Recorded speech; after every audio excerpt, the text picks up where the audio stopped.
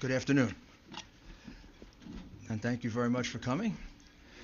This is representative of our legal team. We're representing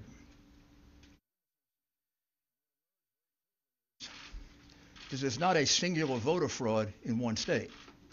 This pattern repeats itself in a number of states, almost exactly the same pattern, which to any experienced investigator, prosecutor, would suggest that there was a plan from a centralized place to execute these various acts of voter fraud, specifically focused on big cities, and specifically focused on, as you would imagine, big cities controlled by Democrats, and particularly focused on big cities that have a long history of corruption.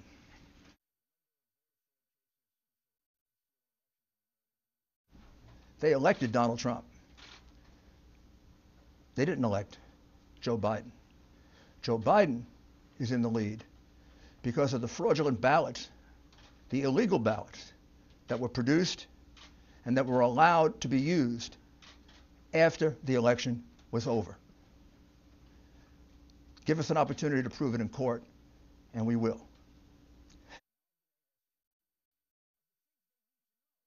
This is real. It is not made up. It is not, there's nobody here that engages in fantasies. I've tried 100 cases. I prosecuted some of the most dangerous criminals in the world. I know crimes. I can smell them. You don't have to smell this one. I can prove it to you 18 different ways. I can prove to you that he won Pennsylvania by 300,000 votes. I can prove to you that he won Michigan by probably 50,000 votes.